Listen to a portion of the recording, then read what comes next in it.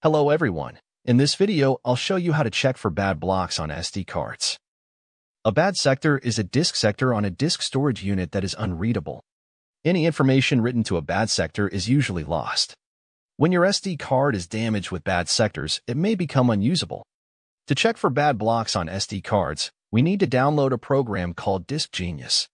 DiskGenius is free and safe partition manager software. The free edition can scan hard drives, SSDs, memory cards, USB flash drives, and other devices to verify and repair bad sectors. I'll put the download link in the video description section.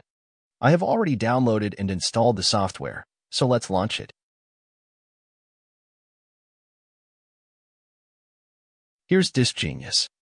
On the left-hand side, you can see all disks and partitions available on my computer.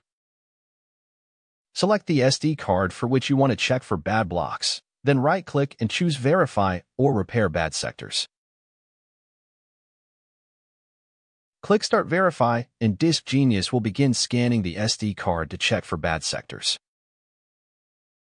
The process may take some time, so please be patient.